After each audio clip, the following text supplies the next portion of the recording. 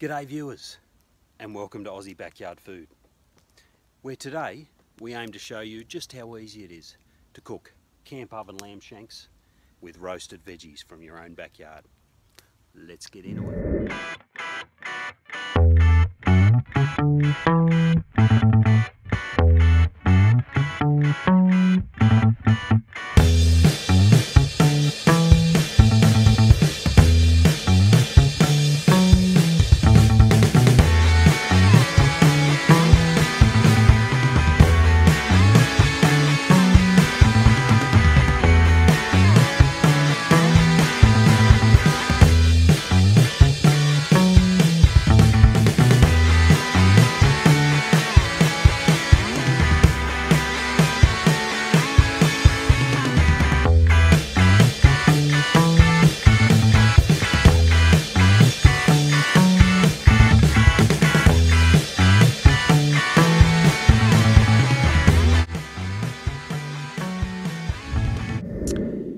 Well, it's Mother's Day 2017 and the family's coming over for lunch. And what better way to show your mum just how much you love her than by growing lunch and cooking it in your own backyard. So as with most involved jobs, preparation is key. So let's see where we're up to. We've dug our pit. We've got our camp ovens on standby. For this sort of an involved lunch, it is preferably desirable to have two camp ovens because your lamb shanks and your veg are going to cook at two separate rates for two separate amounts of time. So, and we can control the heat for one camp oven to suit the veg, while the shanks won't need quite as much heat. We've got our feeder fire where we'll shovel our coals from to provide the heat to cook our lunch. Over here we've got all our ingredients. We have two types of homegrown potatoes, Dutch cream and royal blue. Some homegrown Jap pumpkin, homegrown carrots, and, as I hate to admit it, some shop bought onions, but sometimes you just got to. Some billy tea for later. Some salt and pepper for seasoning, and the hero of today's dish, our summer tomato passata. That's got pre-prepared with all our herbs and spices, some homegrown garlic, and that's going to flavour up our shanks just perfectly. Let's get into it. And one other little addition. I'm going to try something a bit different with the often much maligned choco. The humble choco. It separates, it divides. Some people love it, like myself, other people hate it. As you can see behind me here, we've got a choco vine, and in past seasons, this one vine has fed our whole street. I just put them out in a bucket and they keep going. But unfortunately this year we've had a plague of brush-tail possums, and that's why you can see it's just been chewed right back. But we've got enough for us. And what I'm going to do with these chocos? Well, I think the key to a good choco is how you cook it. So today I'm going to cook my choco risotto to accompany the shanks and veggies. Let's just give it a go. Try and keep an open mind, people. So what goes into this risotto? Chocos, of course. 4 chopped chocos, 150 grams of butter, 2 whole bulbs of garlic, homegrown if you got it, 4 tablespoons of extra virgin olive oil, salt and pepper. We cook that down over the fire, at which time we'll add some pre-prepared steamed brown rice and some Parmesan cheese. Stir it all up and you can be the judge. Okay, so it's time to brown our shanks. Throw them straight in the pot with salt and pepper for seasoning.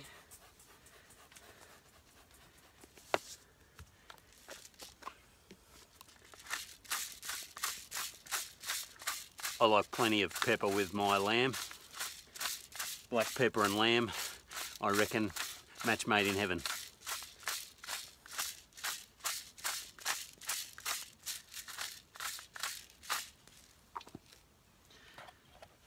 Some oil so it doesn't burn. Lid on, and in our pit she goes.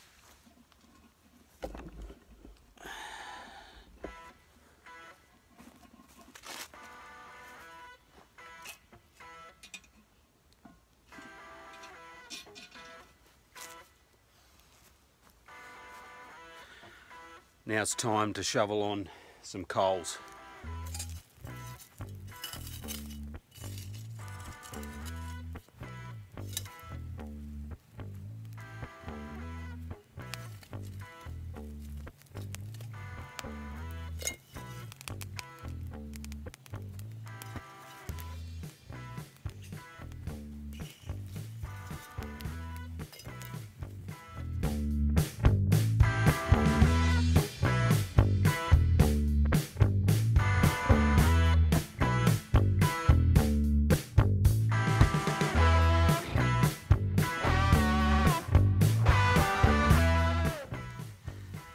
Okay, so now it's time to add the magic ingredient.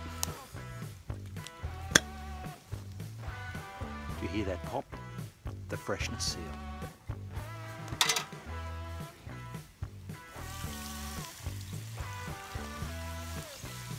Oh yeah.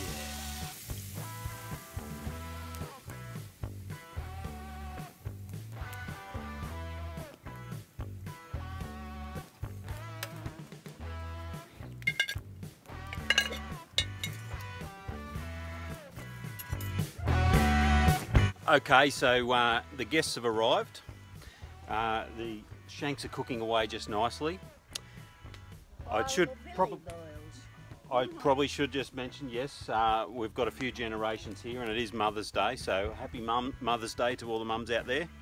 Also, all the senior men in this production are dressed by Salty Sea Dog Clothing and Michelle at Milton on the south coast of New South Wales. Oh, here's the So anyway, a little demonstration about how we mix our billy tea here in Australia.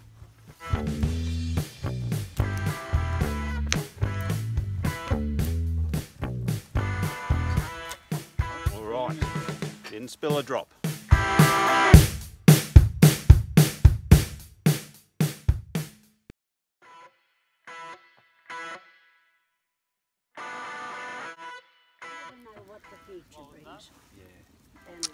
Okay, so let's check out the shanks. Looking good. I think we'll give them a stir.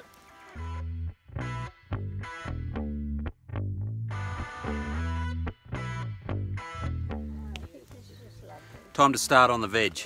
Spuds first.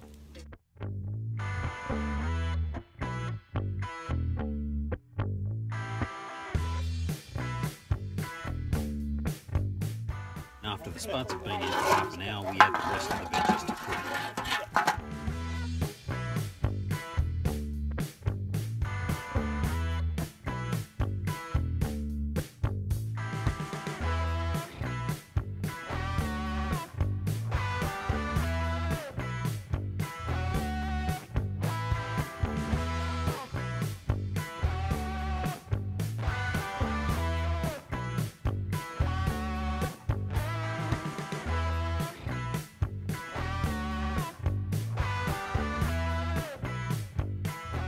Some strategic fire adjustment going on here. Some technical expertise brought to the party by Clayton Senior. That looks good. I think we're ready to insert the risotto again. Wouldn't you say? Risotto insertion ready. Okay.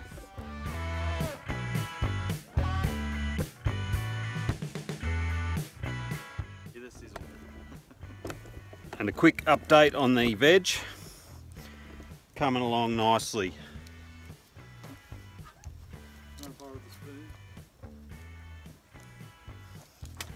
Look at that.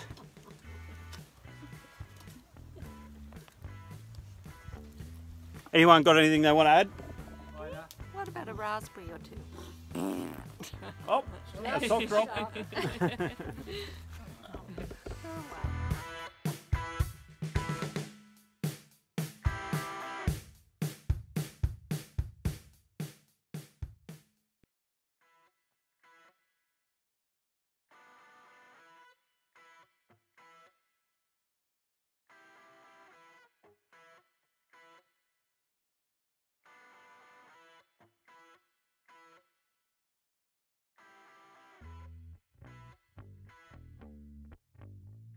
This is delicious, Sean. Thank you. So we have risotto, we have a range of veggies. Well, at least she's Carrot, thriving, Ben. Pumpkin and a couple of different potatoes. Do it herself though. And lamb. You want us to grab Lamb it shanks. and put it Well, in. What's the Japanese word for delicious? I mean, that's It good. is Oishi. Oishi. Yeah, 7 months. Oishi. Oishi. And I think in French it's delicieux. I'm glad you explained that to me because I would have thought it was an insult. I mean, yeah, you just guess.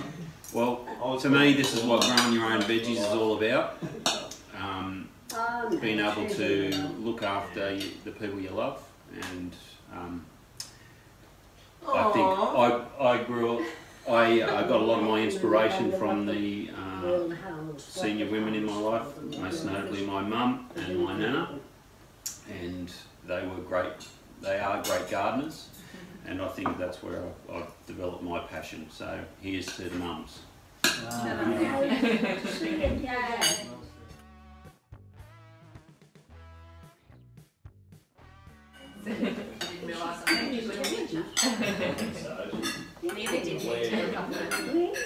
Years ago.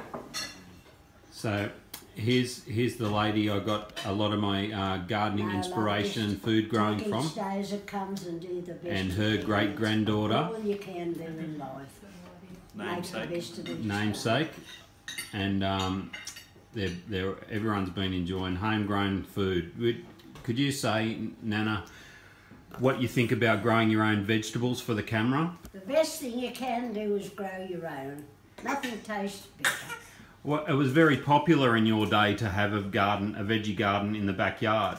Always had it, Sean. See, in the country you have that.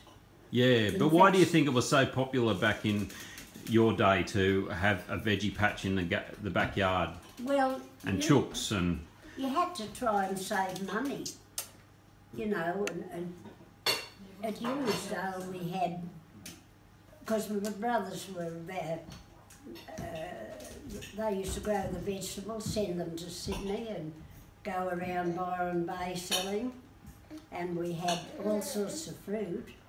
Yep. There wasn't a lot. We had pineapples, mulberries, mangoes, peaches, grape, figs, melons, pawpaws, guavas. That sounds like you were really bananas. struggling. We had, and my dad grew arrowroot and took it right down to the powder. That's experimenting at school. Yeah.